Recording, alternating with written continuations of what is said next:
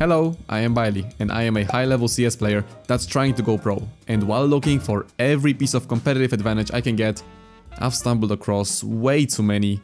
The Ultimate CS2 Settings Guide 2025. CS2 dramatically increased performance Counter-Strike 2 FPS full game. The only PC optimization guide you'll ever need. And while some of them are actually useful, the vast majority are completely trash and just cover the same topics over and over again. My plan with this video is, first of all, to show you my own optimized CS2 settings, but also explain why I use them and how you can tweak them to find your own sweet spot. And finally stop crying about someone killing you because of your resolution.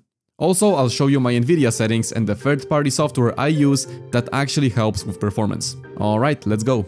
So the first thing you'll find after clicking on the settings icon are video settings. And the most important lesson here, there are no right or wrong answers. I know that the majority of CS players use 4x3 stretched, but that doesn't mean you have to as well. Personally, I also use 4x3 stretched 1920 by 1440, so I am gladly taking the full advantage of my lovely 1440p monitor, but any of those options are good. Well, actually, except for these. Please just don't use them. Now, the only reason I play 4x3 is because of FPS. Whenever I play CS, I'm also streaming on Twitch and YouTube at the same time. Might as well drop a follow and subscribe if you like watching high-level gameplay. I'd really appreciate it, thank you. And on top of that, I also record the game. And all of that combined does take a hit on frames and smoothness of CS2. And especially with my 480Hz monitor, I need every frame I can get, alright? But deep inside my heart, I actually prefer 16:9, and I feel better and more in control on it. If you're a newer player debating whether to switch to 4x3 because your favorite pro uses it, or stick with native because it feels better, I would recommend you just stay native. But like you'll see with other settings as well, just set it as you like, get comfortable on the resolution, and don't overthink it. Now, full screen versus full screen windowed. I know that CS had an update where full screen windowed became viable and it is said to offer no latency increase at all, but for me, every time I tried it, there were still more stutters than on full screen exclusive. And I'm not sure if it's placebo or not, but my mouse input feels a little slower. So that's why I would recommend using full screen exclusive. There really is no benefit to using full screen windowed, unless you want to alt-tab quicker to doom scroll while you're dead. But maybe don't do that.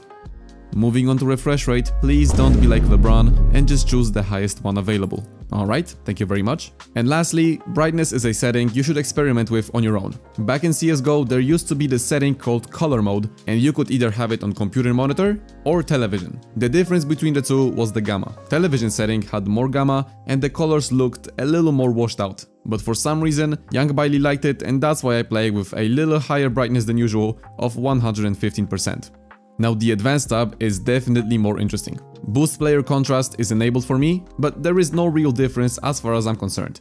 Now, when it comes to these settings, I'm not gonna lie, this is probably the most important part of the whole video. I've tried a lot of combinations here. My most popular TikTok is about setting FPS max 0, disabling reflex, and capping your FPS in the NVIDIA control panel, and this is the setting that I've been using the longest. But as I'm recording this video, literally yesterday, CS2 Kitchen showed that this is indeed not the optimal setting to use when it comes to CS2. So I decided to give reflex another shot, and after playing with it for a while, it seems pretty legit. So right now I'm using reflex on plus boost. If you're on AMD GPU, probably just use anti-lag. But as you can see, the quote-unquote best setting here is very fluid. I've tried dash no reflex, reflex disabled, enabled plus boost, also combining G-Sync with V-Sync. And some of those settings performed okay, some performed really badly, and some performed really well. If you want more in-depth information about reflex, I highly recommend watching CS2 Kitchen's videos. This guy is super knowledgeable and really knows what he's talking about. I'll link his video in the description, but ultimately, this is about trial and error, and seeing how your setup responds to different combinations of reflex. Now, these settings are pretty much agreed upon as the best settings for FPS, especially the global shadow quality. Yes, you can set this to low and then set dynamic shadows to all and enjoy extra FPS while also seeing enemies' shadows.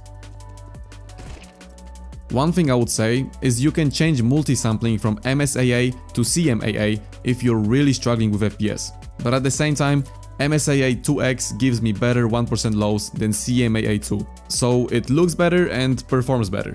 Win-win overall. When it comes to HUD adjustment, if you're playing on anything else here, you're a freak. I'm sorry, I bought the whole monitor, I'm gonna use the whole monitor, okay? Simple as that. Now when it comes to the audio tab, my settings here are set to default, except for my in-game volume, which is always on 65% during the round. The reason for all this is pretty simple. I don't really like the implementation of EQ in CS. I mean, look, you only have 3 profiles, know absolutely no details about them, and it doesn't let you customize anything. Is this thing really supposed to help you, like, hear footsteps better? I don't think so. So that's why I've been using something that actually makes me hear footsteps better, and I'm sure it will help you out too. Let me tell you about today's sponsor, Sonar, a completely free audio software from SteelSeries. Its advanced parametric EQ lets you fine-tune your sound so you hear everything with insane accuracy. You can even separate game audio from voice chat for a perfectly balanced soundscape. And if your mic sounds like total garbage, Sonar also got you covered. And yes, it works with any headset. Sonar even comes with presets made with pro players, so you don't need to waste hours tweaking settings. Just pick your game of choice and you're done. I've been testing it in CS2 and honestly, the difference is actually noticeable. Wait, this is insane. What? With Sonar, there's no excuse for missing a sound cue. Download it right now using my link in the description and start experimenting. And if you're looking to upgrade your setup too, use code Biley20 for 20% off everything on the SteelSeries website. Big thanks to SteelSeries for sponsoring this video, and now let's continue with my settings. One thing you might want to change though in the audio tab is to put everything on 0% except for the 10-second warning. But the thing is, I'm not sure if it even matters anymore, since bomb sound is different when the timer is at 10 seconds or lower.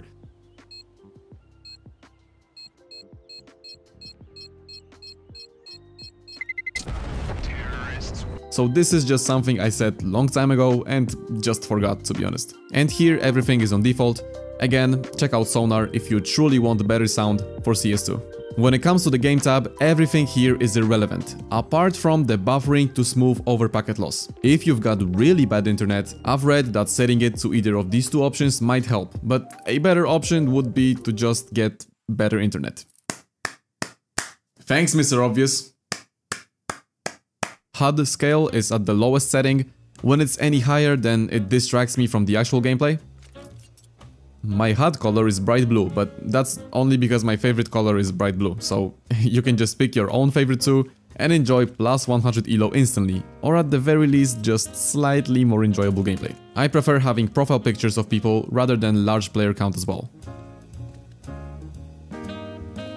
Show team ID is important though. You want to have this on everything, so you know exactly what's happening around the map with your teammates. If they're low, what weapon they have, and stuff like that, so you can react accordingly.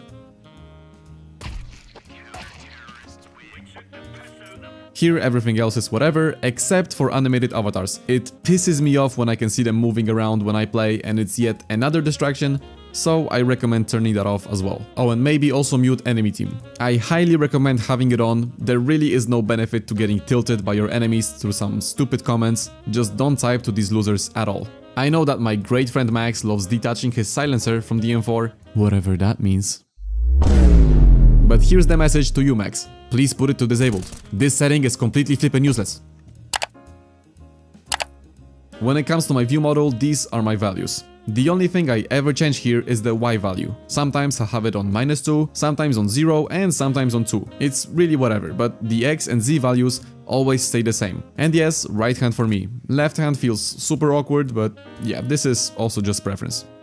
First person tracers, I believe they really help with spray control and to notice where your bullets are going, so just set it to enabled. Now when it comes to radar. I've had these settings for as long as I can remember. I know a lot of people use binds to zoom in and zoom out whenever they want, which is probably the better option by the way, but to be honest, I just couldn't care less about it. I know everything that happens on the map with my current settings, and whenever I need to, I just use tab to show the whole radar, so not having bind doesn't really screw me over. That said, if you want to be as optimized as you can, I would look into some tutorial that will help you do that. I'll definitely link one in the description of this video. Now here is the juicy part, y'all. Crosshair is, in my opinion, literally the only thing you can switch consistently and it won't mess with your gameplay or improvement. I've got 3 crosshairs that I switch between. The first one is the donk crosshair or the meta crosshair, call it whatever you want. This one is small and thick. I call the second one the plus crosshair because, well, it looks like a plus. This one is thick with no gap, and the last one is the normal crosshair. I don't know. It's not thick, but it has a bigger gap. If any of these look nice to you and you want to use them, I have them posted alongside all the settings you'll see in this video on my Discord. The link to join there will be also in the description. Grenade lineups are useless and distracting in my opinion, so I have them off.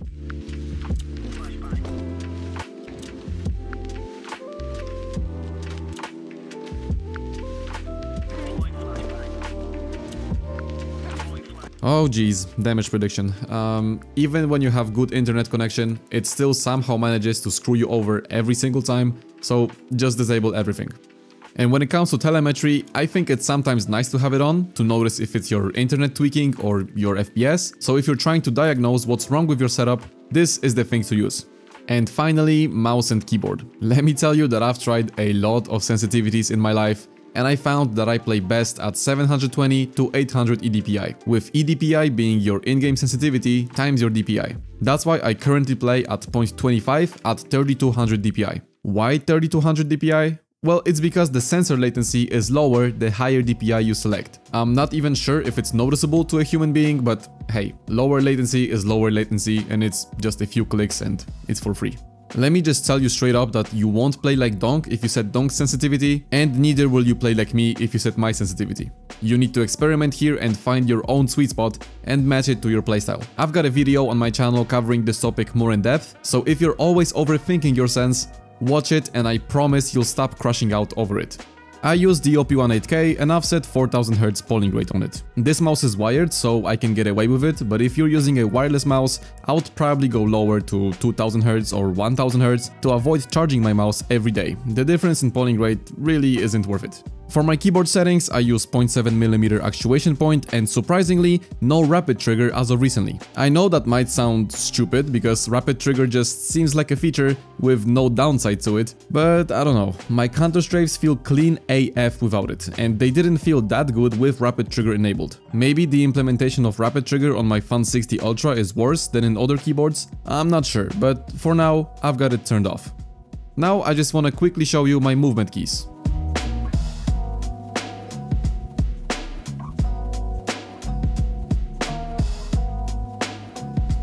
And here might also be the most controversial part of the video, of my settings and my career. I don't use the scroll wheel to jump.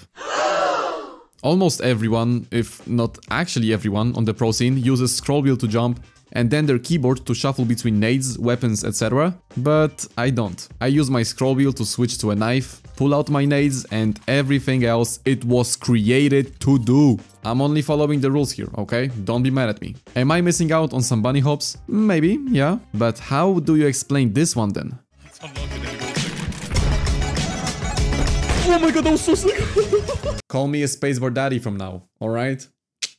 But all jokes aside, shuffling your nades with scroll wheel is definitely not an efficient method. But I have played this game for more than 7,000 hours and always used this setting, so, you know, I can access every nade just based off my muscle memory with it. But for newer players, 100% you have to bind them to something so you can pull them out instantly. My suggestions are those buttons on your keyboard or even using the side buttons on your mouse. You can create easy binds with this site. The link will be also in the description, so you can just experiment. And if you're curious, this is my Autoexec file with literally 3 binds in it. Opening my console, a bind to turn left whenever I press T, don't ask why, and then L to change my volume to either 0 or 0.65. This one is actually useful if you don't want to hear your teammates battle it out on the voice chat while you're dead. And no, you don't need a jump throw bind anymore. Wake up, grandpa, it's not CSGO anymore. Before I show you my Nvidia settings, here are my launch options, or should I say launch option, because there's only one. This just allows me to capture the game on OBS. So the last part of this video will be about the third-party software I use that helps with performance. You got to know already the first one, which is Sonar, a literal game changer if you want the best audio possible for CS2. My setting here is CS2 by face. You can literally just search it up, click it, and it's already enabled. So enjoy better sound quality in CS2 almost instantly. Also, I definitely recommend using Process Lasso. Here you can set priority class, GPU priority, CPU affinity, pretty much everything that you want. I play on the 7800X3D and in CS2 I have SMT and Core 0 disabled. This setting has given me the best benchmark result.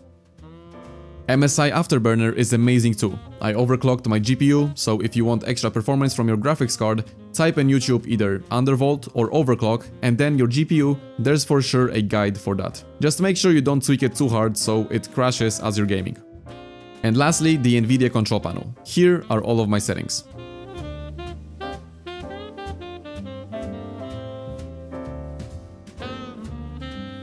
And I'm pretty sure you need these settings to play on a stretched resolution. And that's it, the rest is on default. So these were all my settings. Please remember that there is no one single perfect config that will give you the edge over your opponents. It's way more productive to fine-tune your skill rather than settings. And if you want to do just that, this channel is exactly where you want to be. Thank you so much for watching until the end. I really hope I provided you with at least some value. If I did, please consider subscribing, and as always, keep grinding.